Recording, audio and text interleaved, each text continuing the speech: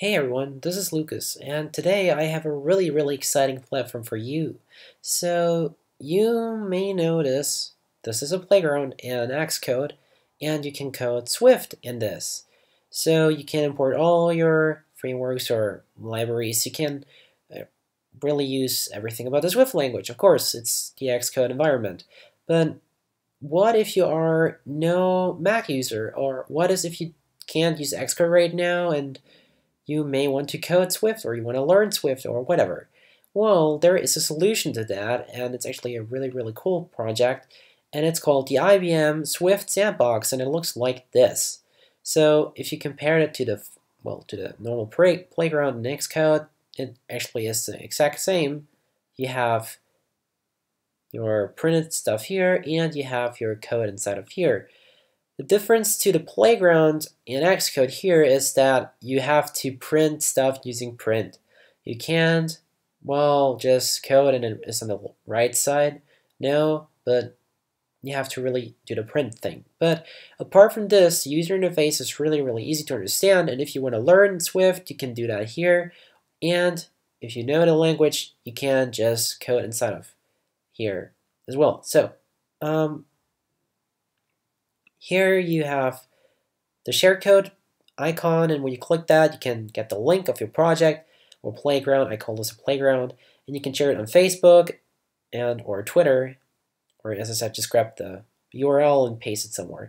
Then you have the settings, where you can choose between two themes right now, dark and light. The light one is really cool, but it's too light in my opinion, so I'm gonna go for the dark one. And you have autosave, which says, well, of course, you can just save stuff without saving it yourself. So then you have the execute button, which will actually execute your program or script, whatever you want to call this here now. And then we have the clear code icon and the source code icon. So the clear code icon is obvious, and the source code, well, here you can see some samples and drafts. You can see your autosave stuff. And for the execution, you can hit Command and S or Control and S. So if you're on Mac, you can do both. If you're not on Mac, just do Control and S, and you're all set. So we can now try to do some stuff. So by the way, you can do import and foundation and stuff like that, but we would just want to figure out how Swift works inside of here, or how it feels like. So we're gonna write a little algorithm. Which looks like this: average temperature, and this is gonna accept. And here's something we can already prove that it is Swift. Here we're gonna say temperatures, and then we're gonna say temp of type an array of ints.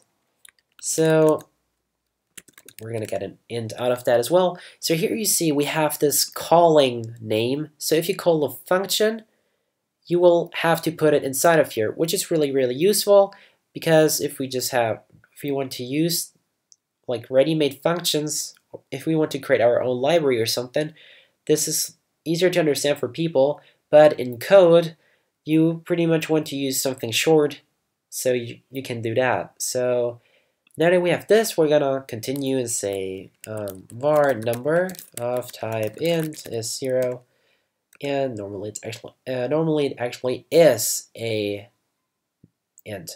And then we're gonna say for I in 0 dot to temp dot count -1. Y -1 and y 0. If you have an array, so where you have items in it, the first item is position number 0, or is at index number 0. That's why we have an I. Since we're an index, you can also say Peter Pan or whatever you want to say, but we're going to say I. It's shorter and stands for index. So 0 to temp.count -1, because the last item, as I said, is probably everything in the array -1. So if we have 5 items, the 5th item is the 4th one, so everything in it -1. So if that makes sense, we're going to say number plus, so you can actually say number plus, but we're just going to do this, and then temp, and then we're going to just say the item in the temp array, so our parameter, and then I, because this is the position we want to have, and it's going through this till the really last item here.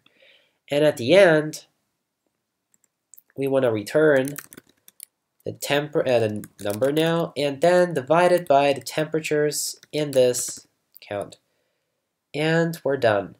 And now we want to, let's create a saved, and we're going to say,